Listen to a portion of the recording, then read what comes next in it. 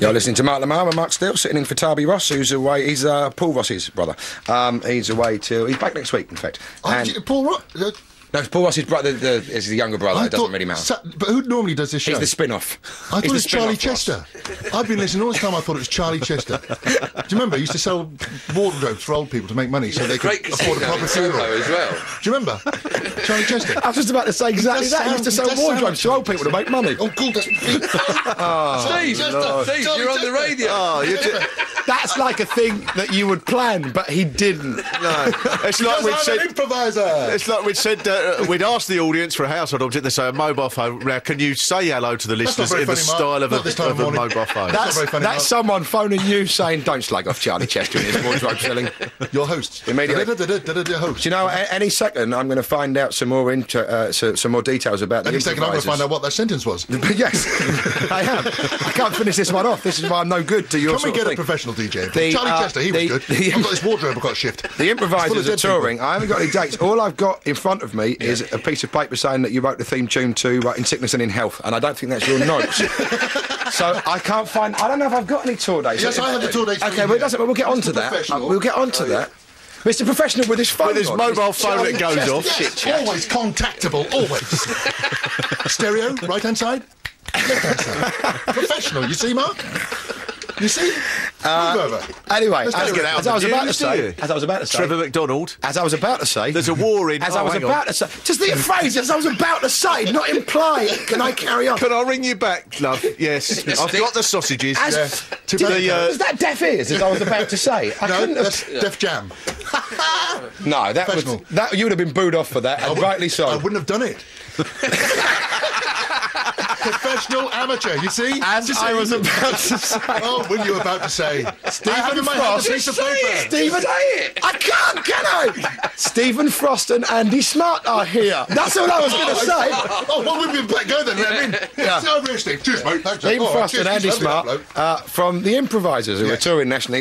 You'll know them from... Chaz and Dave. From the last few minutes. Yeah. Very much the Chaz and Dave, but without the Mad Mick, unfortunately. Well, yeah. Listen to this. The backbone of improvisation. Rabbit. Hamster. Gerbil. Tortoise. Weasel. See if you can do the rabbit together. Rabbit. You know what? Sometimes it's easy. Very difficult. Sometimes it's easy to just say no. Earlier on in the show, I was saying, the ultimate worst thing. Obviously, everyone knows what improvisation is because of the show that you were on, which is why we're here. That was my roundabout way of explaining it. I'm so sorry. Professional amateur. I was saying... One phone call. I was saying... Oh, I've had that. I know that wasn't someone who's taken who wants to be a millionaire at the moment, and you can't tell them. Would you choose 30 seconds? No. No, who was King Henry VIII's third wife? I'll tell you what, I've got... Stop doing the puns. Never mind that. Never mind Henry VIII. Have you heard the one about the two penguins? You weren't talking any louder, but you did distort then. That was a very bizarre thing. Early on in the show, I said, look, the absolute worst thing to do would be when the fellas come in to do household job style and all that sort of thing. Yeah, I heard that. I was in bed when I heard that. That's why I got out of bed and realised I should have been here. Quite a nice wake-up. Yeah. Nice what? Wake up. That's what I thought you said. I've got him. He'll be in tears next. He's gone. And wouldn't you feel good? Yes, I would. You would, wouldn't you? Phone up Charlie Chester. Get him in. He always makes me cry. So anyway, I couldn't have been plainer. That would be the absolute worst thing that would be possible. We got an email from Gavin Colotti in Birmingham. Not Gavin Colotti. And yes. Gavin Colotti. The real one. Gavin Colotti. And he says... what about impersonating the lovely Fern Cotton on Nevermind the Buzzcocks, who last appeared on the show when Stephen was on? This is what I'm saying. This is exactly the thing we don't want to be doing. And the bloke was like, when they said don't, they meant do. Yeah. And I'm going to get in touch. Yeah. And it also says, and what do you think of the new Star Wars film? I think you shouldn't have a computer, is what I think about that. I know nothing about it whatsoever. Yeah. Anyway, the Improvisers are touring at the moment. I have got the dates now. We're in Chelmsford on Thursday. We were in Reading last night with Phil Jupiters. Phil's joining us for a lot of the gigs. Yeah, don't plug last night. What's the matter with you? Well, I was just amateur professional. He's plugging last night's gig. Phil's very good. Just because Doctor Who's on at the moment, you think we can all do it? Do you think I'll make a good Doctor Who? Huh? What? You see, that's what it needs, a bit of that. He's going to make me cry. You know, I don't know much about showbiz, but I know I love you. The one thing you do not plug is last night's gig. Okay. You're only as good as your next one. You do if you're a Time Lord. I just did that. Which is a Time Lord joke, I suppose. Exactly. Keep up. Get Charlie Chester. Or Don Estelle, he was good. Anyway. We're in Chelmsford, which is when's that, Thursday? Yeah. And then Brighton on Friday. Mm. And if you're interested, it's called the Improvisers because it's an improvisation. No, I'm show. not interested, but I assume you're talking to other people. Yeah, I am. Yeah. There's a crowd of people behind you. But there's four sort of mainstays. There's Mr. Alcohol. Mr. Frost, myself, Mr. Franch, and Mr. Sweeney. Right. In his fine wheelchair chariot, and then there's. Can I just stop you there? 'Cause I didn't know what you meant. That was for Charlie Chester. I'm trying to sell these wheelchairs. I see. You've got to ship them somewhere. Yeah, they're the main guys. And then we get. I thought I'm on the radio. I've got a chance. I'll slip it in. And we ask good people like yourself, like Mark Steele and Mark Lamarr, but you don't want to do it, do you? You don't want to do improvisation, do you? No, Phil's really. It's not that I don't want to do it. I just don't want to do it with you. Yeah, okay, yeah. It's understandable. We have done gigs together, but and also we've got Mike McShane coming over next week, Right? And he used to be on Whose Line Is Anyway, And he's now like a big film star. And no, stuff. he's just big. Oh, he's lost a lot of weight. Yeah, he's He is a big stomach. boy. He's a small film star. Yeah, he's coming over next week. Yeah, but if you want to find out the dates of the tour, read the piece of paper I just gave you, and also I don't want to find that. Like I said, I'm not at all interested. www.theimprovisers.com. We had 20 minutes to fill. We couldn't have all of Jazz and Dave. www.theimprovisers.com. Name that tune. Right, you know earlier on when I said, right, whatever we do, we must not suggest things, and people are emailing in saying, do this. Yeah. When you say .com, do you not think that's going to confuse them? I think it probably will. Steve is a very big Ramones fan, and he's chosen this track as his first choice today. This is Sheena is a Punk Rocker. That was the Ramones, of course, with, one of their songs, which they put the lyrics Sheena is a Punk Rocker to, but it could have been anything. No, it couldn't be anything. Everyone means something different. That one is about space travel. But the Brockwell Tavern, 1974, you know Brockwell Tavern, Herne Hill? Yeah. Thrown out for playing that, Mark. On the jukebox. The landlord came over and said, he said, if you play that again, I'll throw you out. So I played it again. And he threw me out. Again? Why did he have it on the jukebox? That record wasn't even out in 1974. That record wasn't even out in 74. That's a completely fallacious story. 77 or something, wasn't it? 6. Friends, you say you're friends, and yet you turn on me so my stories look rubbish. To use an old phrase, you've made a right Stephen Frost of yourself. I suspect a lot of people listening have been thinking, it's a bit quiet this morning. There probably aren't enough voices. And so someone else who we all know is on the phone just to add to the mayhem. Yeah. So Paul Mertens on. It was him. I'm in the middle of the Atlantic. I'm in a boat. I was listening to Radio 2 and I thought, what are the chances that Steve Frost's professional enough to turn his mobile off when he's on there? Yeah, but who phoned me? His number. Yeah, but if you hadn't phoned me, it wouldn't have gone off. I heard his mobile phone. If you hadn't have phoned me, it wouldn't have gone off. Yeah, blame him. It's entirely his fault. For being totally unprofessional. Show business full of tricks like that. Look at Charlie Chester. Yes, you're right. I do apologise, Paul. Thank you for correcting me again in front of my contemporaries. You know what? It just made me really ashamed. Did you fancy a game of snooker afterwards? I'd love to. Wait, I'll see you after. A couple of pints of game of snooker would be lovely. OK, see you later. Cheers, mate. If you'd left your phone on, you could have had that conversation where it belonged. If I'd answered the phone, we'd have had that conversation like a Time Lord. Cheerio. Cheers. Bring Sheila. Goodbye. Ta-da. I wasn't expecting that today. You know what's really made me really unhappy? I just realised my phone's been on the entire show and it's got nothing. You'll get a call from Charlie Chester. Paul hasn't got my number. Why don't you use it? The Undertones, 1976. This didn't used to happen in the old Radio 2, did it? Back in the 60s. Well, with Charlie Chester. Well, he wasn't just it, was he? It wasn't it was just day long. The Chester Empire. 7 years I've been on waiting for someone else to come in and relieve me. Anyway, Mark, we're doing the show. I know. I'm trying to ask you about it. And if you like Whose Line Is It Anyway, this is better because it's live. Yeah, right. And so it goes on longer. So the bits they cut out that didn't really work, people get to see them. So quick, aren't you? It's that streak of cynicism.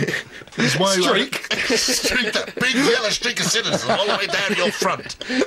That held you back. Yeah, no, it's like that, but better because there's more of us, and we can be a bit fruitier than the TV show. But you do get to see a stew sometimes. Sometimes you get an idea and you can't think of anything. So you're getting a stew. You get. I don't think what you said. That was all right. You do cookery halfway through, for the ladies. We did one in Edinburgh. We've been doing. I think we've been doing every show every day for about 27 days, and you know, coming up with new stuff every day for an hour. And it was like that sentence. We got a phone box. There was me, Colin Mockery, and Steve Steen. We sort of crammed ourselves into a phone box, and then we all just looked at each other and went, "You got anything?" No, I haven't got anything. As long as you're on it. If only Paul Martin had rung. That timing, Andy, Paul. What's the matter with you? As John Gielgud said, never let them know. Don't let them know the secret. What's behind the curtain? I think when they all turn to the audience and say, "We got nothing," the secret's out. Yeah, but you noticed there was 4 people in the show. One of them was missing from that story, and that was Steve Frost, who was leaning against a bar with a pint, and he was supposed to be on I've stage. probably done a fantastically funny 5-minute tirade. Probably. You have probably improvised something in the style of boredom. Yeah, exactly. Right, And I was doing it. I'll go and lean up against the bar, and I was doing it perfectly. I was doing it. No, That wasn't impro. That was method.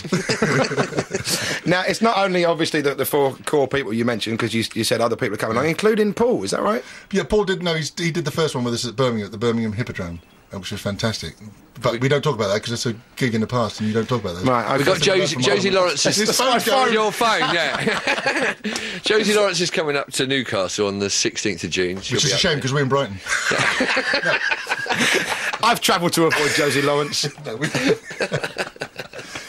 But Phil's in Brighton with us on Friday, yeah? Yeah. And Mike McShane's in Dartford on the 14th. Which is a shame because we're... Oh, no, I've done that one. No, you didn't. Would you like to join us, Mark Steele? In Dartford? No, well, no. Too close to Swanley. For a game of snooker after. I did a show at Swanley, it was lovely. It was one of my favourite ever gigs. I know, yeah. But do you do improvisation? Well, no, obviously not. That's not quick enough. Anyway, Mark Lamarr. You see, it's a young man's game, snooker. The weird thing about watching that show, was particularly when it was first on, and What's that, 8.5 hot, Mark? John Sessions, yes. The weird thing about watching that is, like, it shouldn't be on anymore. Can I quote my favourite ever line from Go on then, 8.5 Hot? Go on then. So Shoulders back. they're all waiting for some Raja to come to the camp. Yeah. And they hit and the trumpeter, and someone says, "The Raja's here," and Don Estelle goes, "It's very good on the trumpet, isn't it?" A golden moment. Of course. But the weird thing about watching it, particularly in the early series, which a lot of people saw as, you know, John Sessions and Paul Merton's show, and everyone would watch it and think, God, those people, they just seem so smart. And then you meet them, nothing. No. As opposed to us, you know we're not smart from kick-off. No, that's what I meant. Yeah. Sorry, have we got the same headphones on? Was that the proof that you weren't smart, not understanding, as I pointed at you? His fists will be fun. Stop it! That's the sort of thing you can pay to see if Things you like want. that, you just sort of wander on and just go, I'll just say the first thing that comes to me. Oh, we'll call it improvisation, and then people will think... In a "Oh, clever." nutshell, completely wrong. Steve Frost just saying the first thing that comes into his head. He planned this whole Charlie Chester tirade about 2 years You ago. must be He even joking. told me about it. He said, "Bone up on Charlie Chester. I've got some stuff for the future." Oh, for a muse of fire. Actually, I was trying to write down the phrase "bone up on Charlie Chester" because that's kind of in the book. Mark, I brought in a record for you today because I know what a big fan of the Alabama 3 you are. So am I. And for you, Steve, as well. Yes, And thank Andy, do you like them? I do, and they'll be Woke at up this Glastonbury as well. morning. They come to our campfire at Glastonbury, don't they? No, good fellas. But Mark's also a big fan of Johnny Cash, and they've done a song called Johnny My Cash, name and I is Johnny thought, you know, Cash, two birds, one stone. Album's out just 2 days ago. The Alabama 3 with Johnny Cash from their next album, because it's not out yet, called Outlaw, which is out on the 6th of June. Here's my favourite sentence I've heard of recent, was my mate who comes from a family in Suffolk. His family's in Suffolk, and his... How come you shut up when he's talking? Do you mind? Mr. Steele is trying to tell the story. I'm soliloquising. I've not got a chance. Carry on, Mark. So his mum's rang and said, Flies run "Here, down. do you see that our village was in the papers this week? Our village, we were in the papers." He said, "No, what?" He said, "You didn't see it, it was in the papers, a mention of our village." He said, "No, I didn't see it." She says, "Oh, well, it turns out, right, that they've done this survey. Turns out our village is the most inbred village in the whole of Britain." But really proud. That's a funny story, Mr. Steele. That is a funny story. Okay, That was to her son, was it? Yeah. Right. Because there's a load of avenues we can explore on that one. Just a point of order as a comedian for 30 years. If you're talking about Who's this Suffolk, speaking? The nation wonders. if you're talking about a story in Suffolk, don't do a Devon accent. It doesn't work well. You see, professional amateur. That is impro. Professional I amateur. must remember to take all my comedy advice off a man who comes on the radio and within 4 seconds his mobile phone goes. Yeah. But without that, we wouldn't have had the extra guest. It's not often we get true talent see? on this It's show. As the spontaneous. last 20 minutes have proven. Anyway, on the show we do all sorts of things. You might see stuff. I'm preempting your questions here, Mark. Good. 3-0. That was a bit of See, Paris. Yeah, good. Rhubarb. But if you've seen Who's Is he Line going Is to It do this Fan Cotton impersonation or not? All right. There you go.